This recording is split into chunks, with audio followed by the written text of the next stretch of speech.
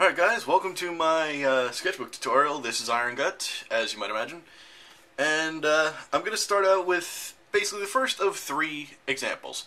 The other 2 will be in other videos, but this is the most high-end example. This is the professional sketchbook that I like to use now. This is sketchbook version 3.0 for me. And let's get right into it.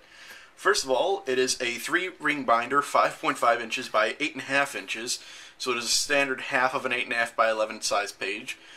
This is a binder that I got at, I think it was Staples? Yeah, Staples. And it's great because it is a D-ring binder, not just a round binder, but the D-rings, the part where it has the flat portion to make it nice and clean. And let's open it up and take a look. So the first thing you'll notice is about the, when you first open it up, you have blank pages right here. And right on the left, inside of the pocket pouch here, I have a page with references printed on it. All the references that you need to see. From my actual reference sheet to the 2 best images besides that, right there, ready to go. And, yeah, blank pages right here. And this is, what's great about the 3-ring binder is that at any time when somebody makes a sketch, once it's done, I can just take it out immediately. And you have your next blank page there. There's no need to worry about covering up the references with the already drawn on page. It's easy to change and update on the fly, on the go. So the first thing you'll notice is that it is tabbed in a sort of way. These black dividers right here, which I have separating the blank sketch pages, which I have plenty of, from the first section, which is sketches by myself. Sketches by Iron Gut, as you can see there. And basically these are standard pouches that you can buy at any sort of either Amazon.com or any sort of Office Depot thing like that, which I basically cut out all of the previous sketches that I like, by myself that is, and put them right in here, and easy to update on the go, like I said. What I can do is very easily, on the back here, if I have made a sketch that I like, once again, pop it right out, open up the new pouch and put it right in, and I can do that easily wherever I am. It's all here in the sketchbook. So tabbed after the Iron Gut is sketches by others, as you can read there, and it's labeled sketches by others. This is sketches by basically everybody else, and yeah, you can see sketches by everybody else in here. Same sort of thing, which it's all separated by individual pouches here, which I keep a couple blank ones at the end. That way I can easily update it. Once again, just pop it out of the front, put it in here, and your sketchbook is updated and on the go. Then, of course, after that you have your final section, which is the commissions and digital printouts. These are all the finished works from those sketches, and I've got tabs as well, separating these into sections, such as the first section, which is starting off with reference sheets and different characters and things like that, information about the characters, and then it goes into some of the more artwork. And basically I've got it separated, as you can see, into separate sections of this one, which I haven't labeled yet because I'm not sure what to change that as. Right now it's separating the fat-based stuff from everything else, because some people don't like fat for whatever the fuck reason. Then we have the adult section, which I'm not going to show you because it's YouTube, the kinky adult section, kinky 18+, and then comics after that. As you can imagine, I'm not going to show you any of them as well because they're all also adult. And then after that, right at the end, we have another pouch that has printed ref sheets on it that you can very easily, if you're at a convention and you want to get a commission from somebody right there on the spot, and they are going to take their time with it, you just pop out one of these, hand it to them, and you don't need to leave your sketchbook behind or anything else, or worry about, yeah, this is my FA page, and this is the this is the submission that you actually want to use for reference. Instead, here it is. Boom, there you go.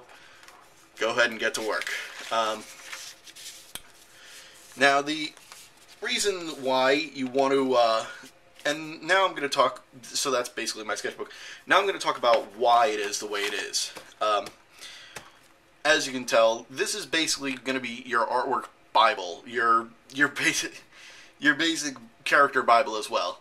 And what you want to do, once you've gotten, if you've become an art slut like I am, you want a lot of art, and you have a lot of art, you you want to avoid what I'm going to show you that I did for my previous sketchbooks, versions 1 and 2, because number one, it's going to destroy your sketchbook. This one is very easy to update, very easy to change and modify, add things to, and you're never going to run out of space.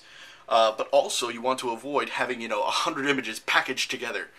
In my old sketchbook, and I'll show you in version 2, it basically had two sections. The front half, which was all sketches that were done inside of the sketchbook, and the back half, which was printed out sketches printed out finished images that were added to the back, and they were not tabbed or anything, so it was just a chunk this thick of basically images that people would just go not even looking at them, skimming through. When you have the advantage of having things tabbed is that they can look at what they want. They're like, oh, I don't want to see art by you, I want to see what other people have drawn by you, and things like that.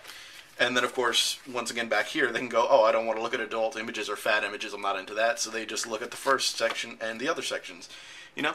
It's easy, and it's very, very, it's psychological in that it helps them to want to look through the sketchbook as the whole thing, and actually spend time, because they can see that you've spent time to organize it, if that makes any sense, It's like kind of a reciprocation thing. It's like, oh wow, you spent so much time and effort and money on this sketchbook that I feel I need to actually look at it and appreciate it, instead of, oh, this is a piece of shit sketchbook, or it's like, even worse, a binder full of loose pages that you're like, oh, you obviously don't care about, your shit, so I don't care about your shit, so, meh.